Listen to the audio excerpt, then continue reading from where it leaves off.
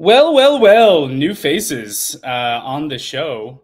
Hi, how's everyone out there? How's it My name is going? John Helmkamp. Yeah, this is Cover One NFL Draft Weekly. We are kicking this back off. I'm John Helmkamp at John Helmkamp on the big Twitter, formerly known as Twitter, now X, whatever the hell you want to call it. This is my buddy Daniel. How you doing? I'm doing good. I'm never going to not call it Twitter, by the way. I'm always going to Same. call it Twitter. I'll never refer to it in any other form, no matter how many times Elon changes his name. It's always going to be Twitter. You guys can find me there on, if I can ever talk, at In Harm's Way 19. This is going to be a lot of fun. John and I have been, fans of each other for a while, and now we come together to do a weekly draft talk show podcast. This is going to be fantastic. We got a great show for you today. So what's on the docket today, John? Yeah, we're going to go through a few things. Introduce ourselves. You get to know us a little bit better. Just tell you who we are, why we're here. Then we're going to start going through the current NFL draft order as it stands. There will be some, final shaking up happening this weekend, but we do know who has the first overall pick. We'll go through a segment called Stonks Up, where we're talking about a player whose draft stock is rising and kind of go into it and see what we think of this player. Then we're going to start talking about the National Championship preview. We're recording this on Thursday, January 4th, late in the evening. So we got a few days before the last regular season week of the NFL season. And then the following day, Natty, baby. We got a lot of football on the docket from Saturday through Monday night. It's going to be a lot of fun. And then start looking ahead to the Senior Bowl, which we will be at. So, hey, that's going to be pretty rad. So that's what we're going to go through tonight and just kind of set the tone, and you get to know us and what to expect from this show, which is two dudes that are going to keep it pretty straight, tell you what we think, not tell you what we don't think. Not sugarcoating anything, guys. This is me 100% real. That's the only way I do it. Only way I'll ever do it. Same here. So yeah, getting into it. Welcome to the party, pal. John Helmkamp. So I started talking with Cover One about any opportunities, and they wanted to revitalize this avenue of theirs, talking about the NFL draft from a national angle. So if you are seeing this and you follow a lot of the Cover One stuff that is Bills centric, I am a Bills fan. Daniel is not. I don't hold it against him. But this show is from a national angle. We're talking broad picture stuff. We're going to go over a lot of prospects, a lot of in-depth look at them. I know that Daniel and I both spend a lot of time looking at these players so that you don't have to. We're going to break it down and get into a lot of details along the way, but keeping everything pretty high level and digestible as well. We'll nerd out some, I'm sure, but I think this is a show that's supposed to encompass a lot of things and be appealing to a wide variety of knowledge levels. Whether you've heard of these names before or it's the first time you're ever hearing about them, we're going to give you information on those guys. Yeah, this is just, like I said, this is going to be a lot of fun for me and myself to get to know you guys and try to just build a new fan base for a new show on Cover One that is going to talk about everything you guys are interested in all year long. This isn't going to stop after the draft. We're going to get into the next class almost right away as much as we can. I was already doing a lot of draft coverage before, and now I'm going to do even more to get more knowledgeable on as many prospects as possible. So I think from here on out, that's what this is now, guys. This is now into the Draft Weekly podcast. And what I really like to talk about is you said we were talking about the Chicago Bears first. Like, they have the #1 overall draft pick. Thank you, Carolina Panthers, really, pretty much, because they obviously went and got Bryce Young, and now the Chicago Bears have that pick. This situation is very interesting. There's a lot of different things that can happen. There's going to be so much talk from now until if there's a trade, until draft day, all this fun stuff about the Bears. So you are on the clock now, right, Chicago? There's a lot of intricate things that can happen. Justin Fields. I want to know what you think, John. What are you doing with Justin Fields right now? So first and foremost, absolutely fascinating that we have a team that holds the first overall pick in back-to-back years. I know this one is by virtue of the trade of last year's first overall pick, But wild stuff, because didn't everyone have this talk last year? Yes. But guess the what? Exact same talk. We're looking at the same thing again. What do we know about Justin Fields now that we didn't know about him a year ago? I don't know that we've really learned a whole lot because he missed some games with injuries. I think here down the second half of the season, he's putting together some really good performances. I think he's looking a little more comfortable. But I think it's going to be basically the same conversation as last year, just with the prospects that were coming out of last year's draft. Now, hey, if everyone knew CJ Stroud was going to look how he's looked in the NFL, I think that the Bears would have held the first overall pick and taken CJ. But hindsight's always 2020. Now we have potentially Caleb Williams. I will say potentially until he announces that he is declaring. We do know that we have Drake May in this draft class. He has declared. We do know that there's a slew of other quarterbacks that you never know who's going to make a late surge. I think it would take a lot to usurp the #1 overall spot from Caleb Williams at this point. But Michael Penix Jr. has looked great, looked fantastic in his semifinal matchup. Now he gets a national championship bid going against Michigan's great defense. Who knows? If he balls out with another 4 or 5 touchdowns, maybe he starts knocking on the door. I don't know. I think it'd take a lot to knock Caleb Williams off at this point. But I think if I'm Chicago, as much as I love Justin Fields, and for people out there who are familiar with me, I was a huge Justin Fields fan back in college for him. I think that Chicago did him very few favors in his development getting into the NFL. And as good as I think Chicago, or as good as I think Justin Fields is, I think that it's a really hard thing to pass up selecting first overall in back-to-back years and resetting the clock for the organization, getting onto a new rookie contract where you potentially have Caleb Williams on that rookie number for 4 years on a roster that has already shown a lot of improvement. So I think it'd be tough not to make the pick, although there's some reports out there of some massive trade haul compensation that they could be looking at. And if that's the case, I think it's hard to look at this as a bad option either way. Yeah, my consideration with this comes down to Matt Eberflus, because Matt Eberflus, I'm still not sold that he's a great head coach. I think he's a very good defensive coordinator. And what we're seeing right now is that they got a pass rusher. And right now they've kind of simplified the scheme, in my opinion. There's not such complication as that their secondary can play well when you have a little bit more pressure up front. And that's what, Matt Eberflus was hired for, is hired to come fix the defense. And this year he finally kind of did when they went and got Montez Sweat. The problem for me is that let's say next year, Matt Eberflus, he does the same thing that he did the first 2 years, which is, well, we don't really know what we're doing in the first half of the season, but in the second half, we kind of figured it out. He's going to get fired if he comes back and that happens again. And then you string Caleb Williams with this coaching staff, and they're all gone the next year. And he has to learn a new system, like the same thing that happened to Justin Fields. When you continuously do this, this is how bad teams stay bad. We've seen it multiple times over. It's what's going to happen to Bryce Young. Bryce Young is not – I don't know what's going to happen specifically because we can't see the future, but this is how bad teams stay bad. And the Chicago Bears, while everything that is going hunky-dory right now with Matt Eberflus, everyone's feeling really good. Justin Fields is playing well. The defense is playing like Chicago-style defense. It's in the cold. That snow game just reminds you of like Rex Grossman back in 2000, like all those teams, right, with the good defense and smoking Jay Cutler, baby. Yeah, right. Like it feels like if they stick with Eberflus, it has to be Fields. To me, yeah, personally, because and again, you trade down, you get more draft compensation, and you fill out your team. You still need another wide receiver. DJ Moore's fantastic. Darnell Mooney, see ya. You're not developing. You've gone backwards. You're not really helping. They need more wide receivers. They need some more offensive line help. There's still a lot of things that need to be done there. And then you can add more pass rushers, some linebacker help, secondary help to your defense too. So personally, again, this is me. If I'm bringing back Matt Eberflus, which right now there's been a report that they're leaning that direction. So I have two ways. If you keep him, I'm keeping Justin Fields. And then if not, then I'm going to go ahead and I'm going to trade Justin Fields, and then I'm going to draft Caleb Williams #1. So let's play devil's advocate here for a second to look at the other side of it. So there's also reports out there that they are reportedly that they could get more for the 101 this year than they got last year. Last year from Carolina, they traded down to the 10th overall pick.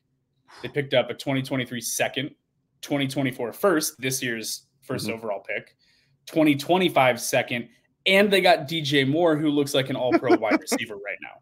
Dude's been just tearing it up. Yeah, whenever absolutely. Fields has been on the field, DJ Moore has looked like a top 5 to 8 wide receiver in the NFL. He looks phenomenal. No one's talking about it because Chicago sucks, but DJ Moore has been balling. So they're saying that they think Chicago can get more than that and stay in the top 5 of this year's draft class. Because if you look at the teams that are knocking on the door right behind them, it's not set in stone yet. Some things can still shake out between 2 and 5, the picks. But Washington, quarterback needy. New England, quarterback needy. Arizona, potentially. Don't know what choice they would make with Kyler, but if they feel like they could trade him and move on, I think they would look into that. And the Giants absolutely have to be thinking quarterback as well. Any one of those 4 teams could be interested in a trade-up package to first overall for the rights to Caleb Williams because by all accounts, Caleb Williams is one of the most elite quarterback prospects to come out in the last decade plus. So if they can stay in that range, now here's a real devil's advocate. Last year, there were rumors of Ryan Poles, GM for the Bears, trying to pull off a double trade down. Yeah. Does he get it done this year because of the multiple quarterbacks in this draft class? If he's able to swap with New England and then the Giants want to trade up with Washington, well, they're both NFC East, so that wouldn't happen. But Arizona wants to trade up with Washington to get Drake May. Could they do this like double shakedown situation and just stockpile things to put around Justin Fields? It's possible. And if they can stay in the top 5, even if they don't trade down again, even if they don't pull off the double trade down, you talked about them needing a top tier secondary wide receiver. Marvin Harrison Jr., Malik Neighbors. There are very, very good top tier wide receiver prospects coming out this year. Yeah, the trade down, the double trade down this year wouldn't be that bad because you're not talking about going outside the top 10 or even down into like 8 or 9 where you're going to miss out. You're talking about trading down to 2 or 3 and then down to 5 maybe or 4. And you can still get any of those guys. And that's the allure to this whole situation, right? Because you have Drake May, because you have Caleb Williams.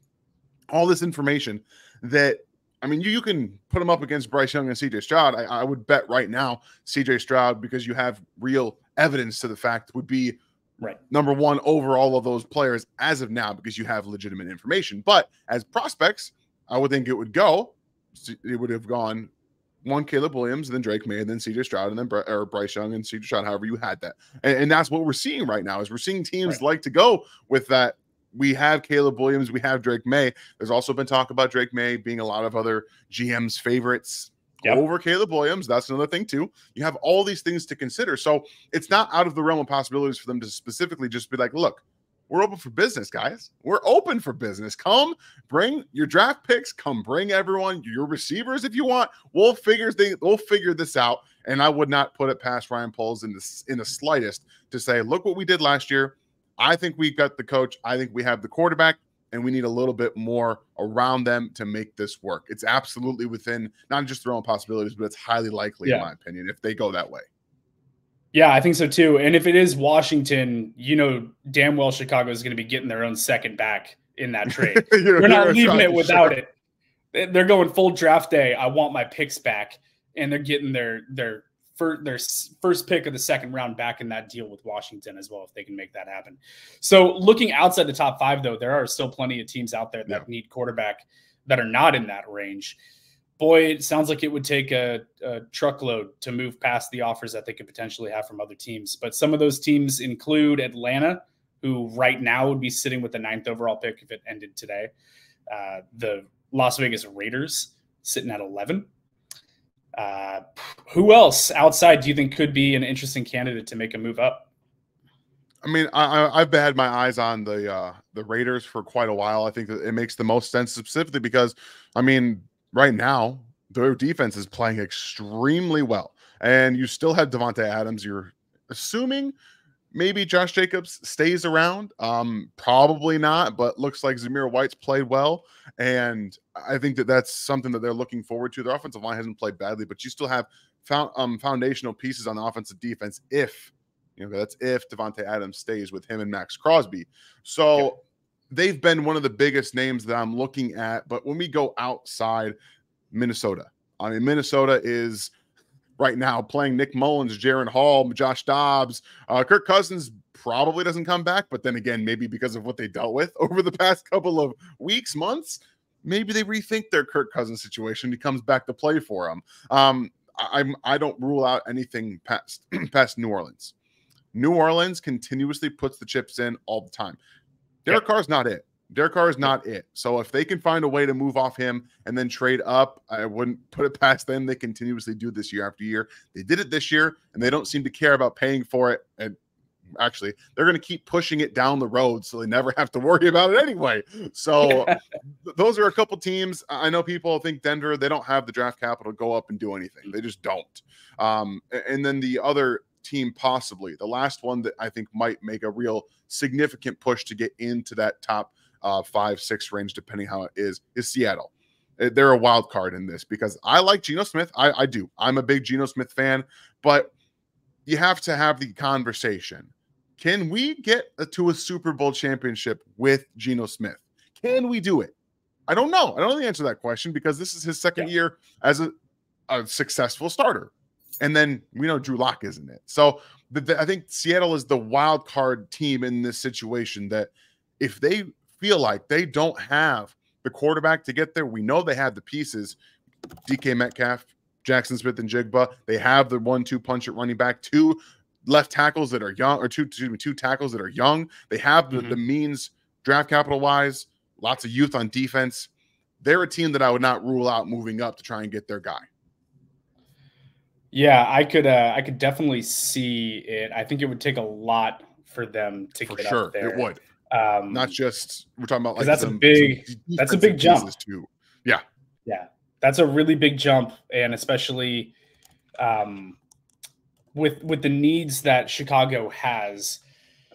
You know, are they going to have enough picks to get up there and take a look at it? I'm trying to pull it up right now, and for some reason, I'm just not finding it. Oh, here we go. Okay, future picks. So they've got their own first. They've got 2/3 this year with no second. So then you'd have to start looking ahead to future years. Yeah. And I believe they hold all their own future firsts. I don't think they have any extra future firsts in there. All the picks that came over from the Russell Wilson trade have expired. So I think that's pretty much it. But I think they'd have to be trading away starting picks or starting players to go along with that in order to make that jump. So I think if I'm being realistic about it, I've got a hard time thinking that Chicago doesn't stay in the top 5. Yeah, for sure.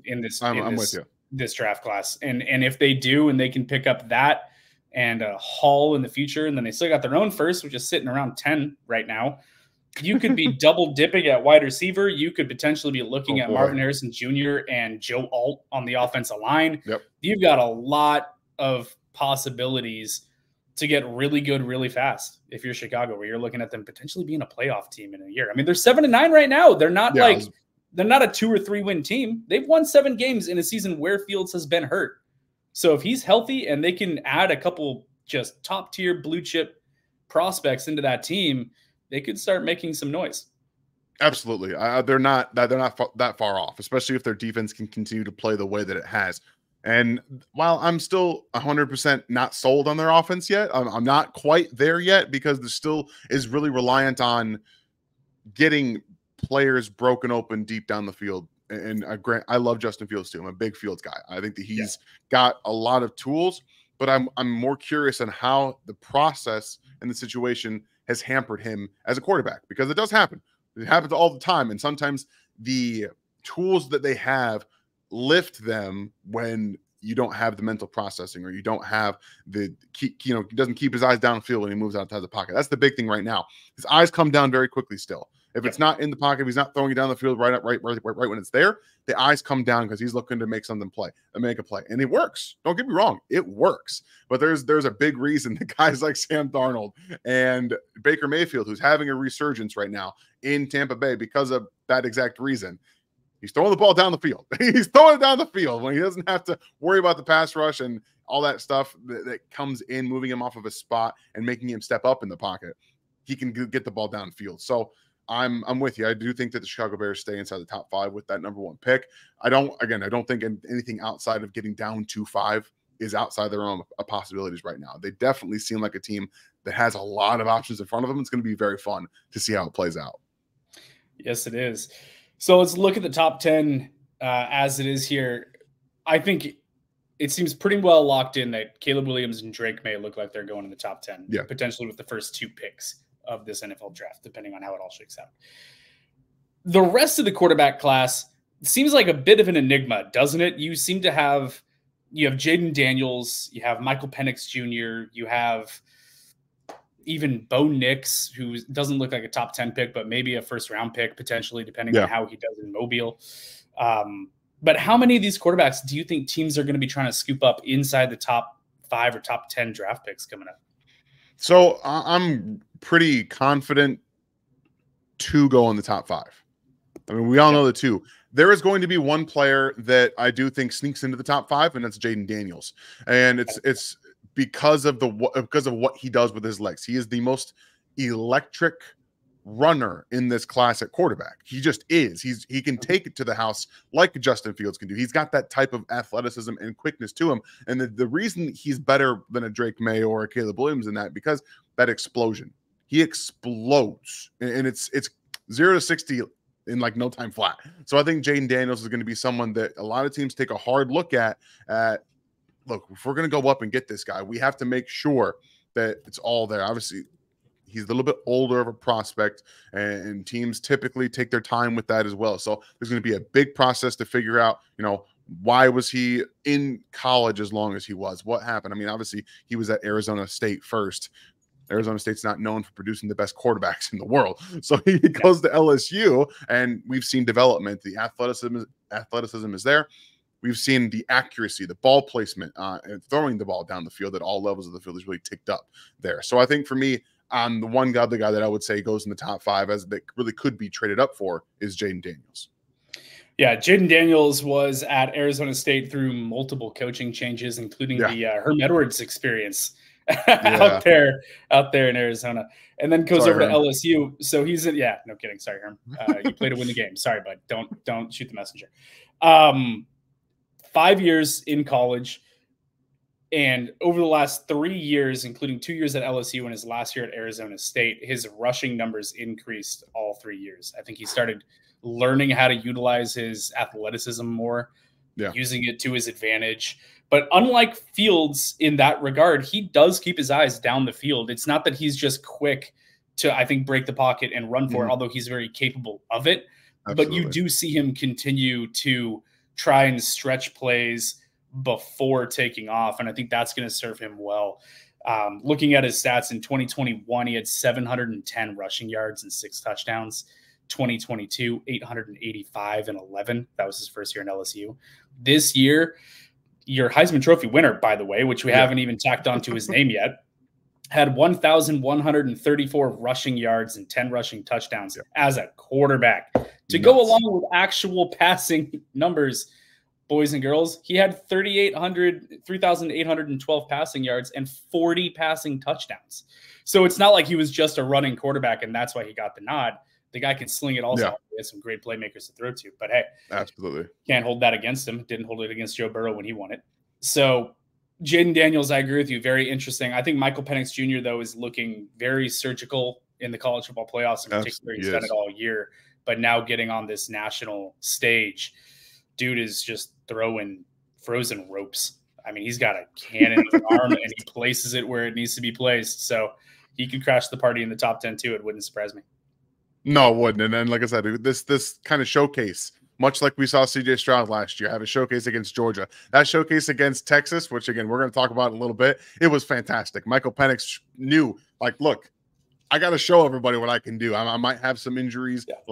These last 2 years I've been healthy. I'm going to come out here, and I'm going to move around the pocket a little bit. I'm going to take some quarterback keepers. Like they ran some quarterback read option. They did a lot of things to showcase his, I would say, his linear athleticism and his lateral all the way straight forward. Just keep him in a straight line. We don't want to see the lateral stuff. It's not his best tools, but he's going to have another opportunity against Michigan to do that. So, yeah, he was very, very impressive against Texas.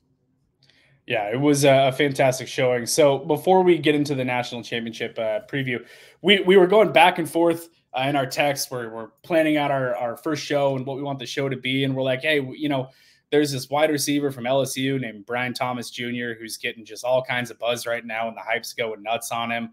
We should have a segment where we talk about players that are on the rise. And we threw around a couple names, and what did we land on? Man, it's all for the stonks up, guys. Stonks up. You guys know what it is. This is what it's about. We've got players every single week. It seems like someone else is driving up the draft boards. And so what we're going to do, we're going to break them down. We both looked at the film of Brian Thomas Jr. He's 6'4", 205 pounds. That is not verified. We will get those obviously at the combine because I don't think he's going to any of the All-Star as of right now. We'll see a little bit later. But I watched 3 games. I got versus Alabama, I've got Florida, and Florida State. So quick thoughts on Brian Thomas Jr. The guy is explosive. He's an excellent vertical receiver. He has that 0 to 60 gear, and then excellent ball tracking over his shoulder, outstretching arms. He attacks the balls with his hands down the field, which is what you want to see. You don't want to see him, flapping his arms around. You don't want to see them disconnected at the catch point. Like when you see Marquez Valdez-Scantling, you see Quentin Johnston, sometimes their hands are far apart. And that's a lot of the big reason why they don't catch these deep balls. They can see it just fine. But then when it comes down, your hands are far apart and you drop the football. So Brian Thomas, you do one of these. yeah, we don't want the alligator arms, guys. We don't want that. We don't want that. He's really good, I think, sensing the sideline as well. He knows where he is on the field at all times. He keeps his feet in bounds all the way down the field. When you're watching him, he has all of that vertical aspect to him. I liked his release variety, his release packages. He has a lot of different things that he does, trying to work those corners and then get to the inside, get to the outside, and then he uses that acceleration. I thought that was really nice to see. My big takeaway here is that I'm not sold on him as a creating space for himself player. I think that he's a bit high-hipped in his breakdowns. They're inconsistent. He can add some steps to his curls, any type of breaks over the middle of the field. He doesn't always get down into his breaks and then explode out of them. Sometimes you see him just kind of curl it off or round it off, come down, and not all the way back to the football or breaking across the field. So his route tree not developed as well. It's very, very limited from the 3 games that I've got. We got some, I got some slants, you got some goes, and you have some drag routes. It's not hugely varied. And yeah, I know that, Kool-Aid McKinstry is a big name cornerback. Absolutely shut him down for the most part. Like one-on-one, there was no answers for that. And that, I know he's going to be a pretty decent cornerback in the NFL, but I have some questions about him. So all in all, I think he's going to be a really explosive player. He's going to add to whatever offense takes him, especially as like a number 2, number 3 kind of guy. I'm personally, as we're seeing him rise up here, I've seen a couple of places where he's like in the top half of the first round. And I'm just like, guys, we got to calm down a little bit here. But talk me off the ledge here, John. Tell me why I'm wrong about maybe jumping to conclusions about Brian Thomas. Yeah, so let's talk about what I agree with you. His explosiveness is great at 6'4", 205 roughly. I think that's where we've got him listed right now. The dude just eats up ground. He is such a long strider when he gets into gear. When he gets a step, it's the old saying, if he's even, he's leaving. Like you're not gonna catch him. He will pull away.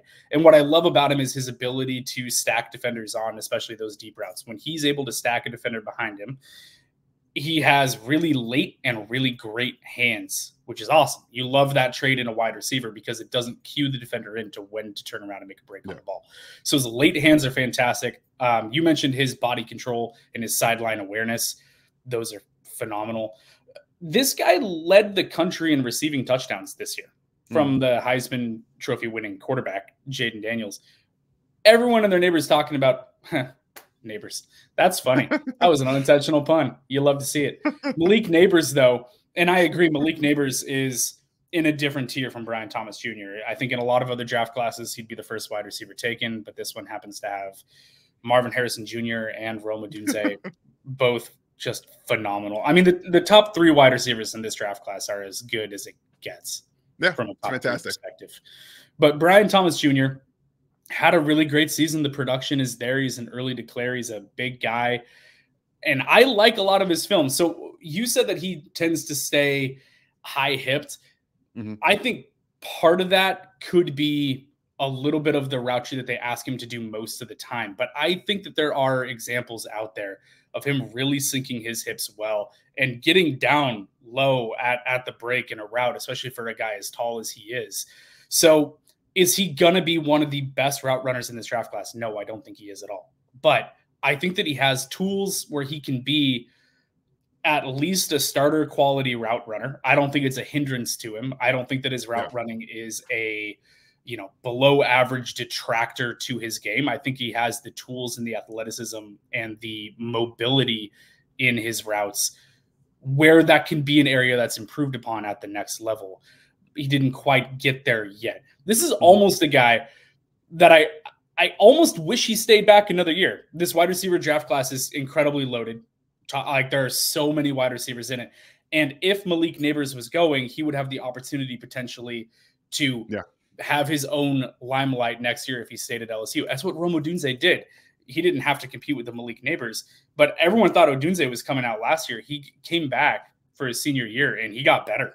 And now I think he helped his draft stock, and he's killing it. And he's in the conversation with, a top 10 draft pick, potentially 10 to 15.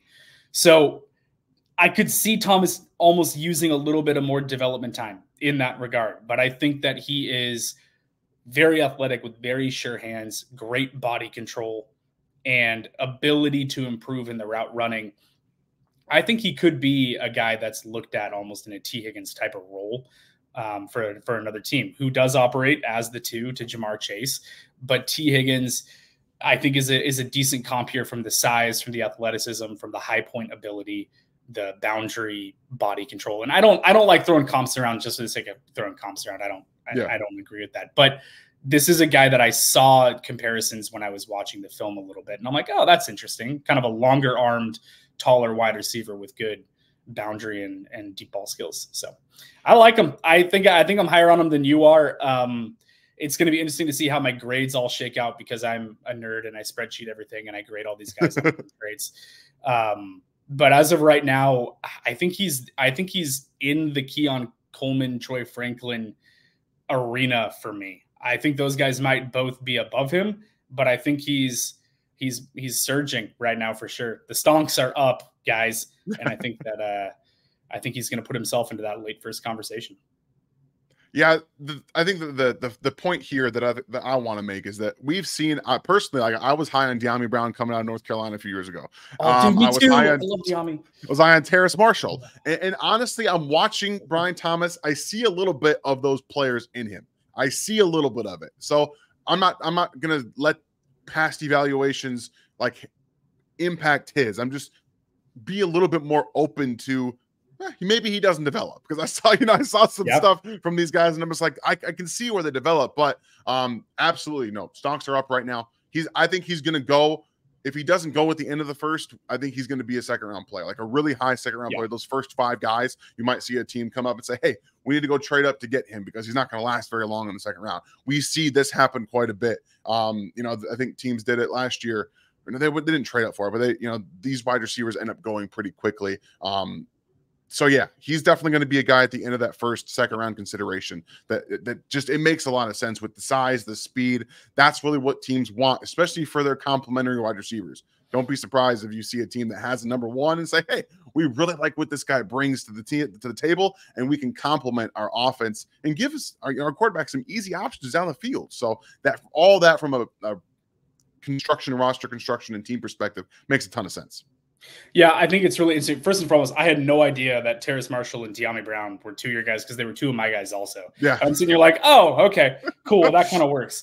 So I hear what you're saying. I remember the last time that I was very high on the number 2 wide receiver coming out of LSU, and it didn't go that well for me in Terrace Marshall. So I have a little bit of the flashbacks in my head. Yeah, a little bit of a twitch when it comes to Brian Thomas. So I'm trying not to be too hyper, but I like what you said. Not every player is going to develop. They're not going to. There's a range of outcomes on all of these guys. I think the range of outcomes for Brian Thomas Jr.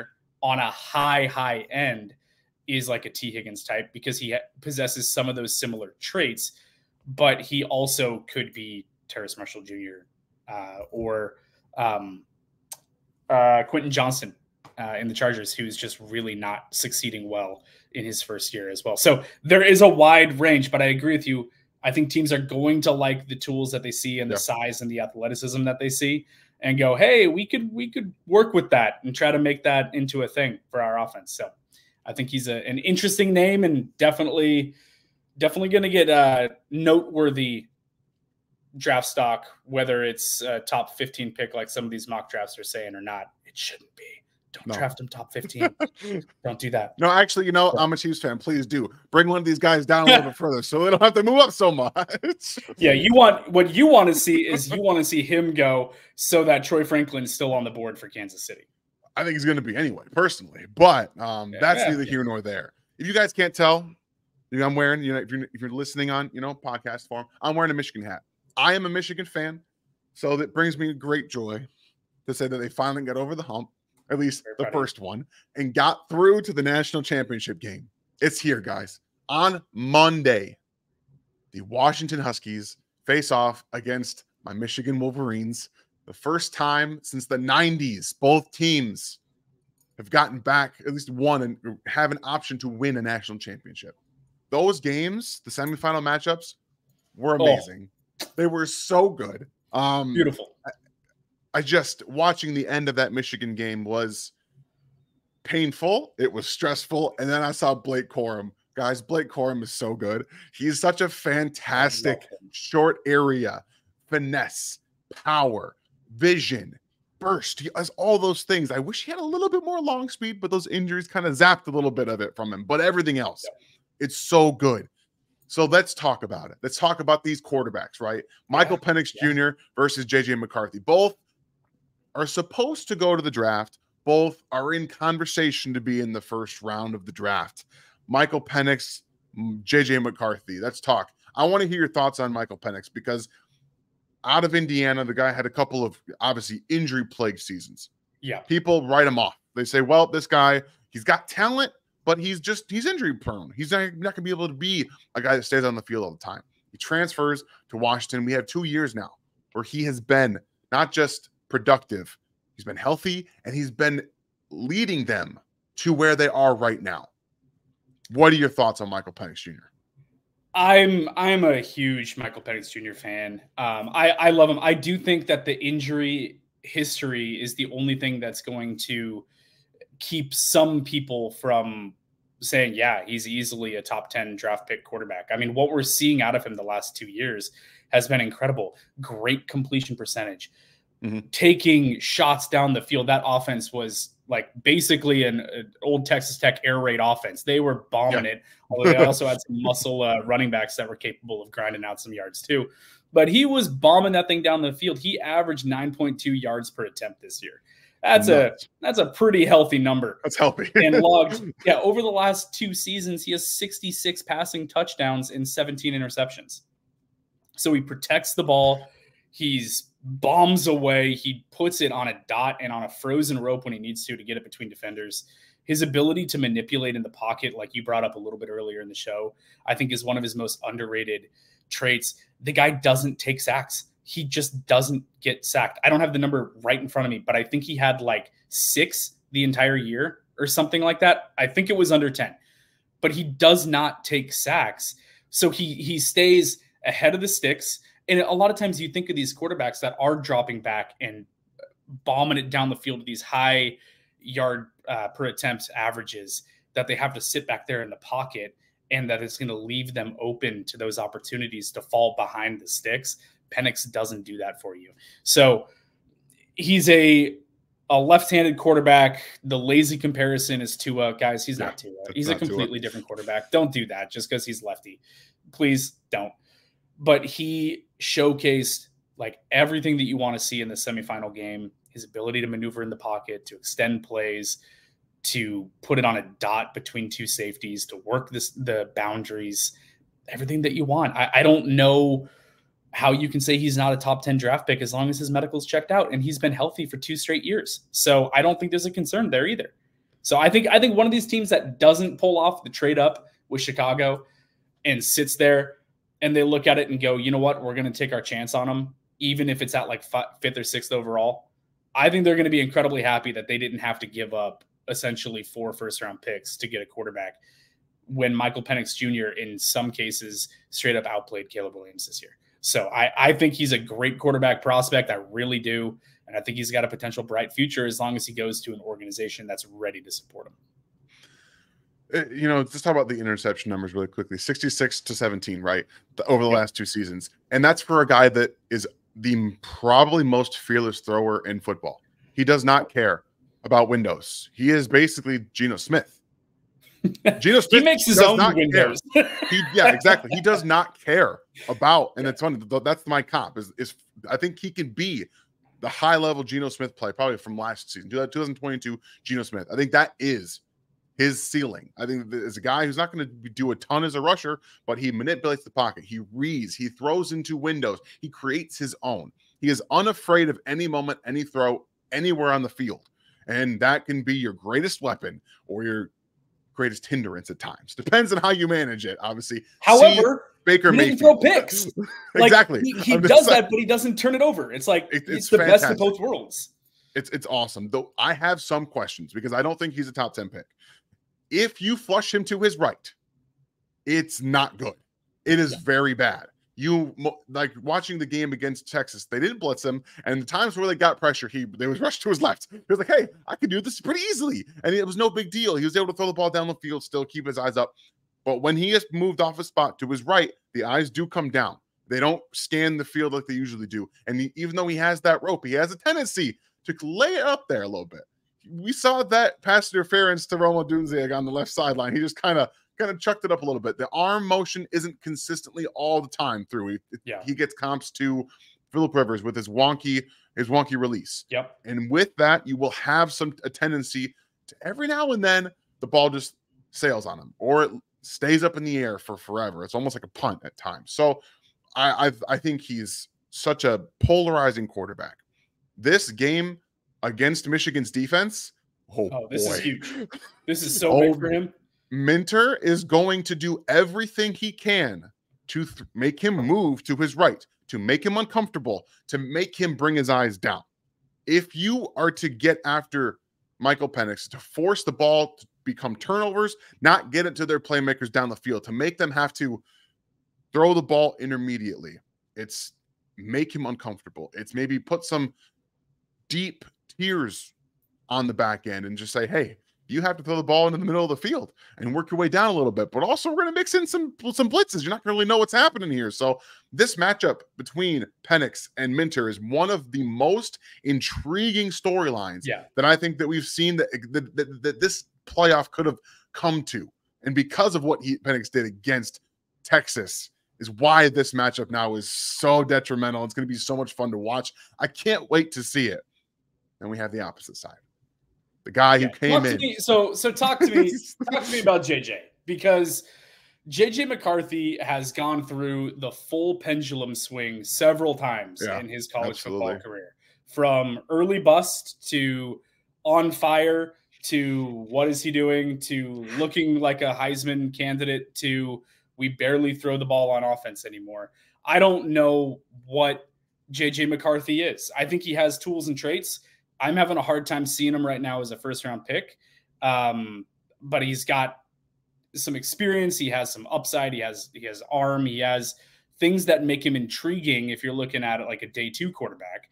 But I don't think he's done enough, especially the second half of this season, to warrant first-round draft pick. No, no, he's not, and I think he should go back myself.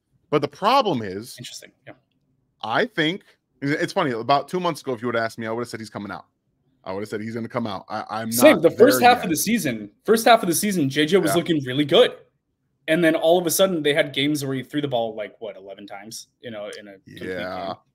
And then you have games where he comes off the field for a younger, athletic running quarterback. Do you see many times where good elite quarterbacks come off the field for backups in college? No, you don't. It's the New Orleans Saints game plan, though. It's the Taysom Hill effect. Yeah, It is. It's tough. So JJ McCarthy is an enigma. He can the very first play of the Alabama game is what he is. You watch him, he's staring down his receiver. It's a rollout to the right, so it's a half field read. That's all it is. It's a half field read. He's staring down the guy who's picking out. He had two routes, right? He had a high low. It's like an out route and a smaller out route. It's like a corner out. What do you want to call it? But the guy who's running the corner route picks the defender off of the out route, who's wide open, by the way. Nobody around him. By the time JJ gets there, we have the corner running down on him, and then he almost throws an interception, trying to throw it away. So that's the JJ McCarthy experience. And then he comes out and they do the trick play where he's falling backwards to his left and just whips it. It just whips it. We got to talk about the one-handed catch that he made before making the throw. Like it was a trick play. The ball gets thrown back to him, and the guy has to go up like OBJ and pick this thing out, land, and then sling. And he throws a rope, and you're like, "Who are you?" Yeah, that is right there. Those two plays are the JJ McCarthy experience. That's who he is, and a lot of it has to do with the fact, at least in my opinion, I'm not, I don't know everything that is called in that offense, but they don't let him get comfortable almost ever. It's outside of them coming out and throwing the ball 3 times to open up against Alabama. We're going to run the ball. We're going to run the ball. We're going to run the ball, and then we're going to run it some more, because that's exactly who Jim Harbaugh is. That's just who he is. And you don't get that development. You don't see a ton of having to get through all of your reads. You have like 1, 2, take off and run, or 1 and run, or 1 and check down. Like it's not a complex quarterback system. So the tools are there. Mental processing. He does keep his eyes. The one thing I tell you right now, this guy does not bring his eyes down. He never brings his eyes down. He's always looking to make a play. And obviously it's the detriment to him at times. So he'll take a sack, or he'll think he can make a play that he can't make, or he'll lock into a receiver and he doesn't take his eyes off him. All those things. And the highs, man. That's why people are talking about him in the first round. Teams will be like, look at this play, and ignore the last 20 of them and say, look at this play. And then everything else, I can fix that. You guys have seen, holes, right?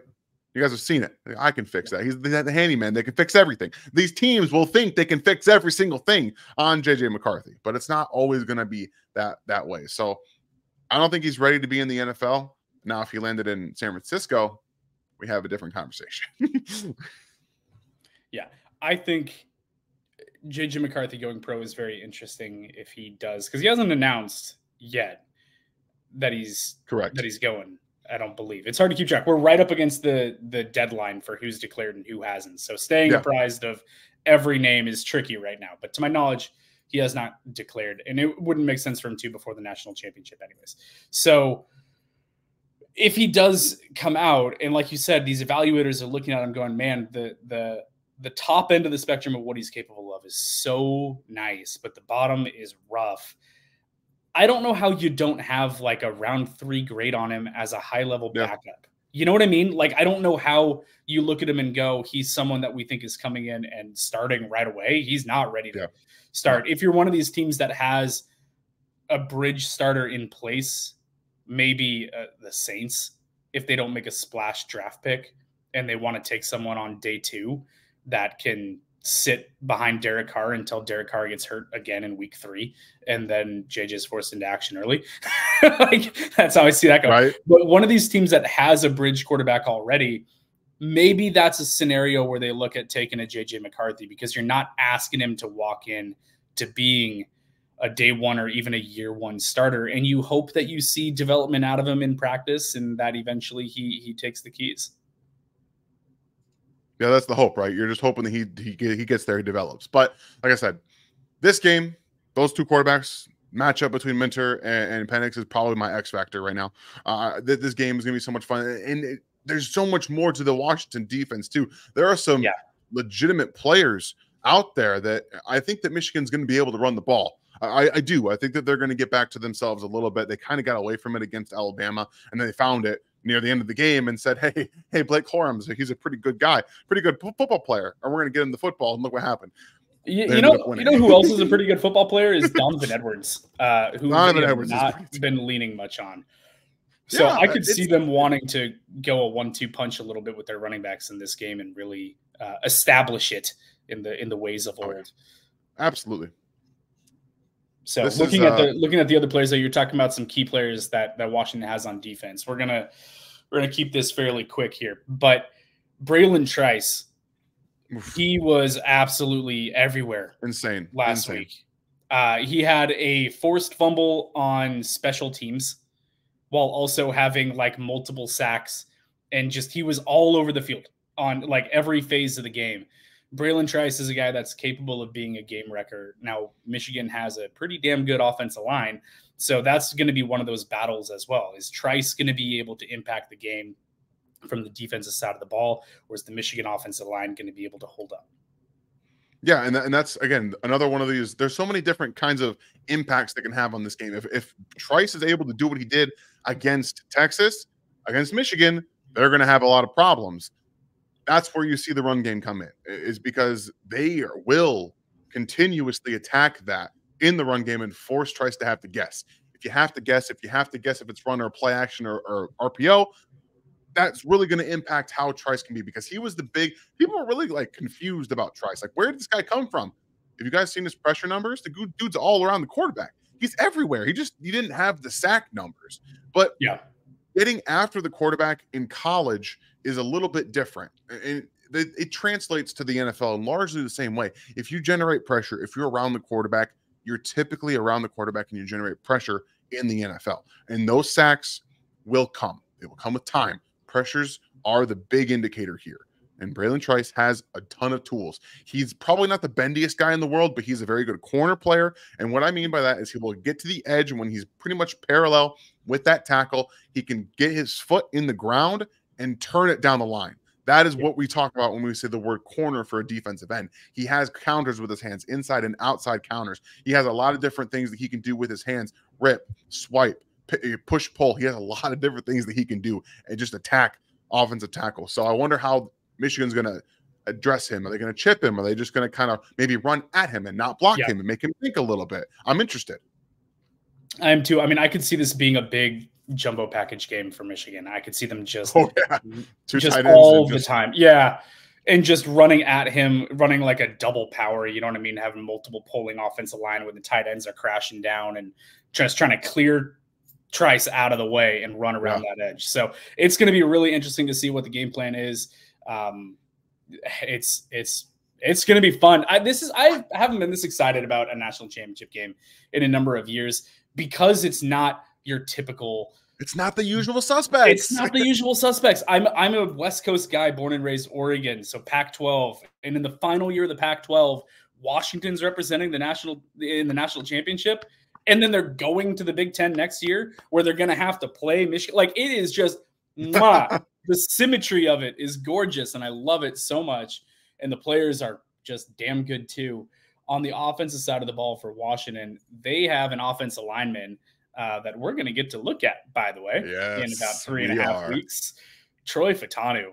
Man, oh man, he's nasty. If I'm a Michigan fan like you are, and by the way, I live in Michigan right now, so but if I'm a Michigan fan like you, Troy Fautanu, outside of Roma Dunze, Troy Fautanu is one of the guys that I think is a key element to this game. Is he able to do the nasty work and hold up against the defensive front, or are they going to be able to in some way scheme it and create some pressures off of him? You're not going to get past him. It's just not going to happen. Troy Fautanu is too good. There's talk about whether he's a guard or a tackle. I saw that there's reports that his arm length is like 34 3/4. And if that's the case, I say you leave him at tackle at the next level. There's no reason not to. He's good enough. He's a great prospect. You're not going to get past him, but are they going to be able to create some stunts and some doubles to generate pressure in other ways? Yeah, that's the big thing here. And you know, I actually have done my breakdown of Troy Fautanu. Like, he's so fun. He's just so much fun. And the fact that we're sitting here right now and people are talking about him finally as a senior and still trying to figure out if he can play tackle in the NFL. Yes, he can. Even if he had sub 33 or sub 34-inch arms. I'm playing him at tackle. His footwork is fantastic. The athlete, it's not even just the athleticism, it's the recovery athleticism. It's the way he sets up the way he sets up defensive ends. He can do the ghost hands. He throws them in there at times, makes you show your hand. He has the ability, the hip flip. If you're going outside and countering inside, he can flip his hips, keep those hands on the outside. I do say he does attack to the his outside hand too much. He throws his outside hand too much, and what that does is it invites those inside counters because it's not in his chest. If you get your inside hand as a left tackle and you're inside the chest with your inside, you have control over left or right.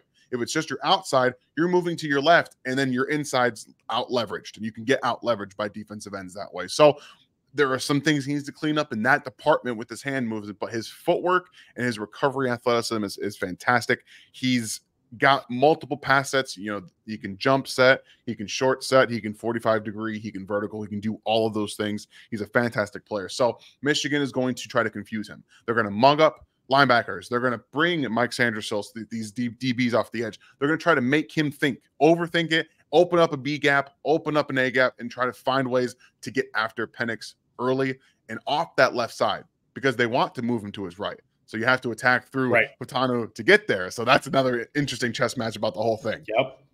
Yeah, it's very interesting. It's a really good point with the left-handed quarterback. You're trying to get the quarterback to roll to the right. That's his weak side right now. But you got to get past the best offensive lineman, arguably the best offensive lineman in the Pac-12. There's a tackle out of Oregon State that we're also going to see down there who might have a stake to that conversation as well. But Troy Fautanu is a beast, and he's a road grader too, man. He is nasty on the short yardage work too, and he's capable of just blowing people off the ball. So it's a lot of fun. I don't know. Okay, Michigan fan, let's go prediction. What do you got? Yeah. What are you saying? Just one last thing on Troy. Like his red zone blocking was, I did not expect to see what I saw. It's dangerous. Pad level, get down and move people in the red zone was far better than I expected to because of what he's not necessarily asked to do that inside the 20s. It's not really what he's asked to do. He is a get to the second level, move kind of guy. So I was very impressed to see that, and I was like, yep, sold. But yes, Michigan fan, sorry.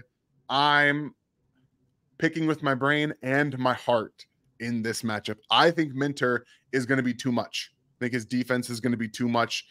He's not reinventing the wheel or anything, guys.